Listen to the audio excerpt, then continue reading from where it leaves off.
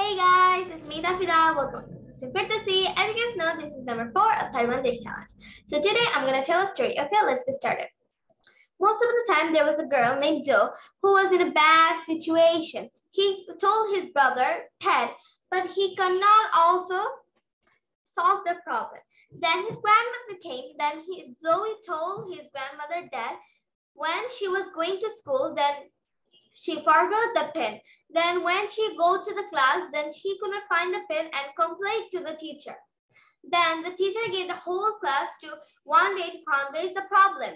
But when Ted and when Zoe came to home, then he saw the pen that was in the table. She forgot to put it in a bag.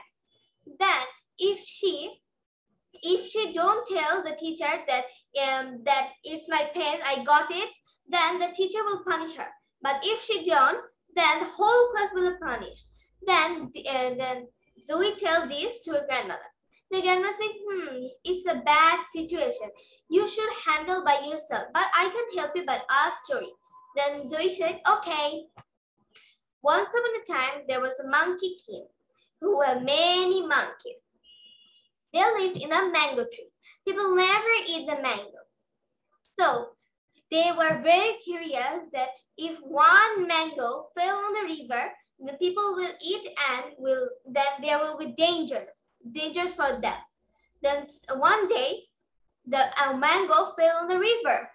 Then the monkey king saw it. Then all monkeys were screaming loudly. Then the monkey said, "We should not be panicked. I think that we smell danger soon." So when a fisherman got the mango and showed to the king was very curious, so he told his all minister about it. Then the king set off to the jungle to see what kind of fruit it is. This one of the ministers said that this is a rare mango who is very tasty and delicious that could be found on the deep forest. Then the king set off with them. Then they saw the mango tree, but then the monkeys were screaming loudly. Then the monkey king said that, "Please don't panic, let's get a plan." By the plan, the monkey king tied with a creeper and went to the nearby tree to be safe. Then all the monkeys were with the creeper. They were climbing and going to that tree. But there was a wicked monkey who didn't like the king.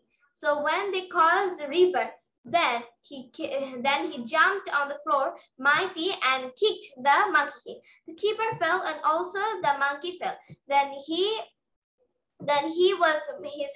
head broke by a stone. Then the king saw it. The king went to the monkey king, and the monkey king refused to come with him.